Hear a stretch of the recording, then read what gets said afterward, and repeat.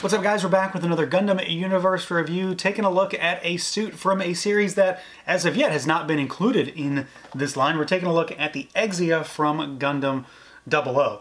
Now I have never actually finished this series. I've started it and I can't get through it, but I love this design. I love a lot of the designs that come out of this show, so I'm still really excited to take a look at this guy. He of course comes in the standard style packaging for the Gundam Universe line. You got a blue and white motif that goes along with this suit. Really nice shot of artwork there on the front.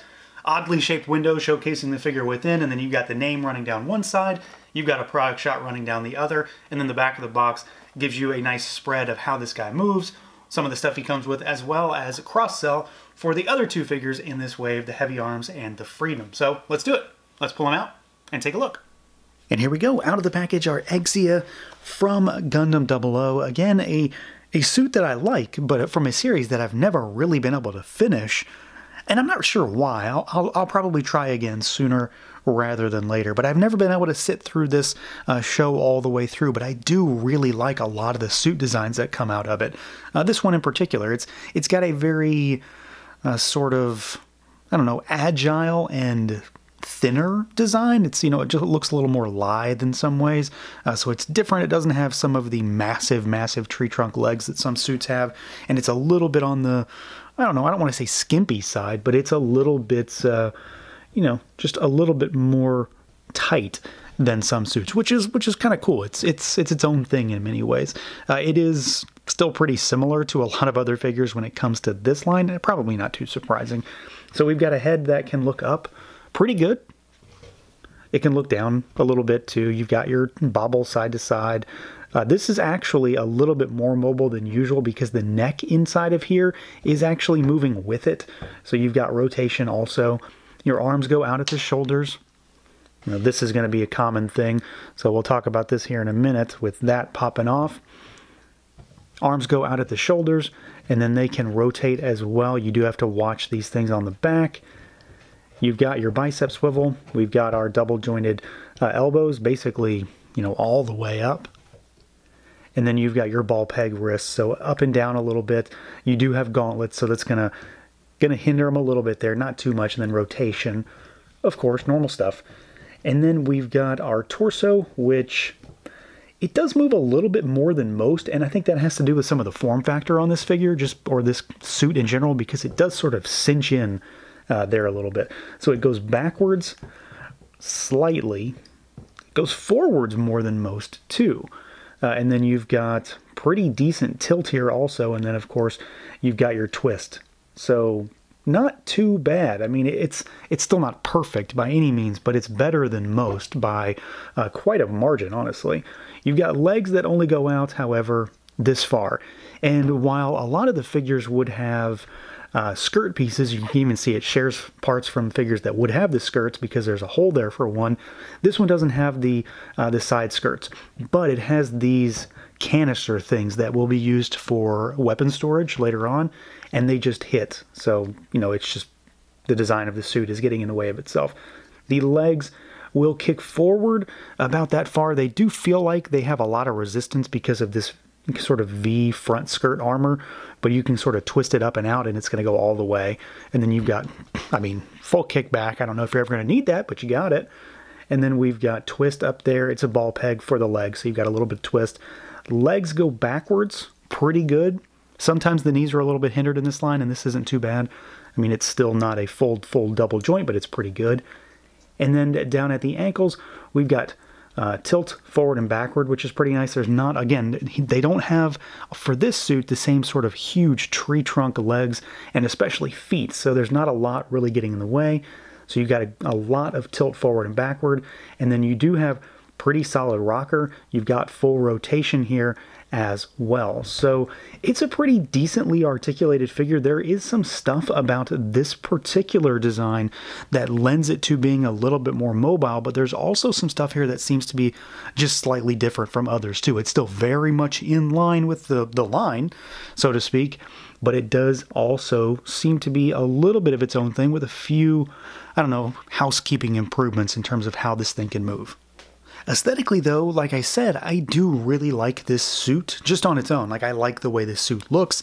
I like the way this suit is designed. Some of its more slimmer form factor, I think lends itself to being a little bit of a different kind of figure when it comes to this line. There are some definite drawbacks to this figure.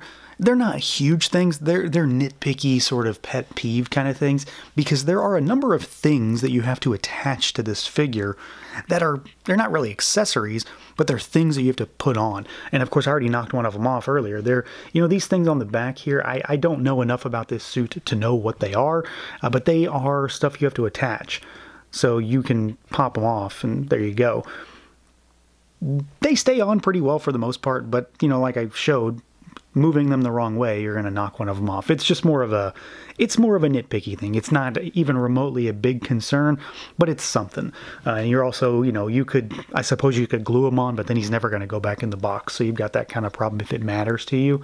We've also got the previously mentioned little canister things that stick out on the side. These are multiple pieces, and this is another little one of those kind of nitpicky things. So, a sword is going to eventually go on this, but it's just very loosely held onto the side of the figure. So you've got the gray part here that pegs into the waist, and then the white part that also pegs into that. This is another one of those things that it's just a little nitpicky. I might end up gluing those on because that's how it comes in the box, so it needs to be there anyway. But it's just, kind of a word to the wise. You might end up knocking that off as well. Beyond that, some of the less important but sort of, annoying aspects of this figure, I think he looks pretty solid. And what that mostly comes down to is just how in many ways this thing is a little bit different from some of the suits we already have. A lot of the suits we have are, well, a huge chunk of this line is Gundam Wing stuff, and they all very much have their own design aesthetic. This thing is very much different. It's not the same thing, and it just looks, I don't know, it looks a little bit more unique in the context of this line. It's still very Gundam in every aspect. That telltale blue, yellow, red, white, green color scheme, classic Gundam colors. But I like the proportions on this thing. I like all of this little slightly metallic green because there's a little bit more paint on this guy than usual. So you've got those green accents, which I do think, break him up, and they pop against the white and the blue on this particular design. It's just something a little bit eye-catching in many ways.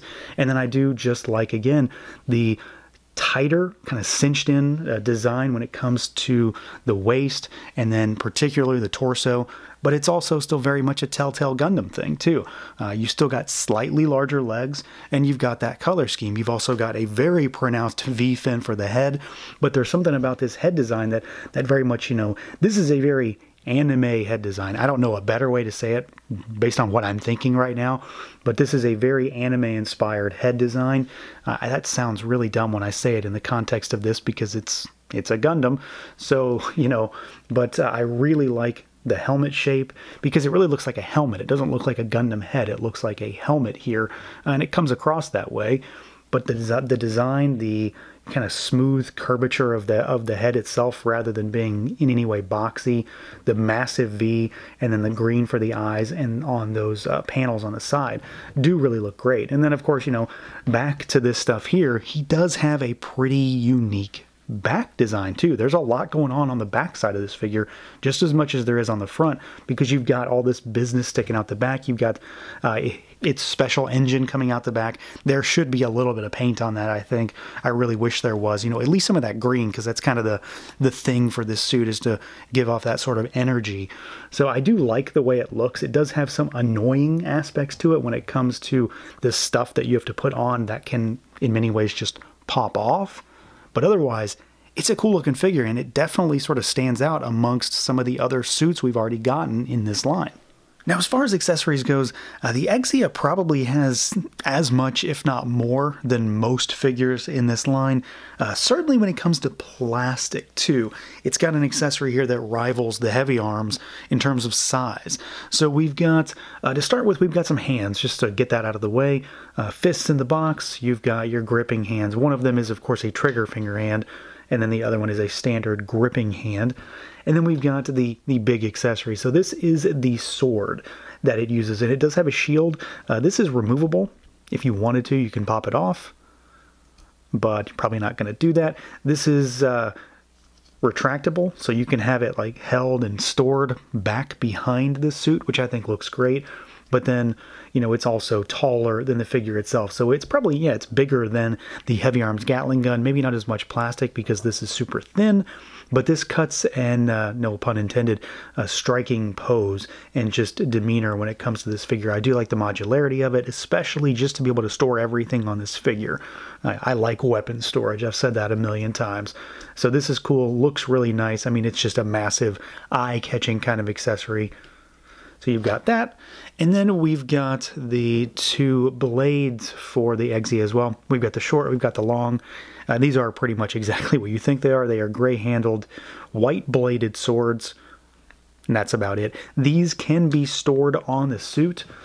So that's, you know, I've kind of talked about that already with some of these little pods that it has here on the side, and there's a little notch on it, and you pop it on, and it will store. Well, yeah, like I said, these do tend to pop off, but it'll store in there, and then you can, you know, put it right back on, and it'll stay on the suit. You can have it sort of jutting backwards like that. So you can have all of the weaponry for this guy can be stored on the figure itself. You can have both blades either in the hands or on these sides, and then this guy can of course be in a hand as well. So you could have a combination of bladed weapons, or you could just have everything sort of stored, and then, you know, again, like I said, this can be put back and it's sort of just in its storage mode when it's retracted behind the figure as well. So I do really like that. So there is a lot of stuff here, really. Like, it's probably one of the most robust accessories sets when it comes to this line. You know, some figures don't have a lot. This guy does have quite a few, and then especially when it comes to how big and, you know, just modular this thing is. So yeah, I'm really happy with this guy. Again, he is very much a unique suit in the context of Gundam Universe so far. You know, it's mostly Universal Century, Gundam Wing, with, you know, a taste of other stuff here and there. You know, we've got one G Gundam suit. This is its own thing, from its own continuity, everything. So it's very much different while still being very familiar territory. It has some pretty cool weaponry, some cool accessories. I love the sword. I mean, it's big. It's very Buster Sword inspired, so I do like that kind of stuff, and I like the fact that you can store all of it on the figure at any given time. Otherwise, the only real thing I have to complain about is that I don't like some of the little nitpicky things that I mentioned, like those canisters on the side, the spikes on the back. It's just stuff that can fall off on the figure, which does annoy me, but otherwise, ultimately, it doesn't really detract too much from what is a pretty fun figure otherwise. So that's going to do for this look at the Gundam Universe Exia. Let me know what you guys think. Feel free to like, comment, subscribe, and share, and until next time.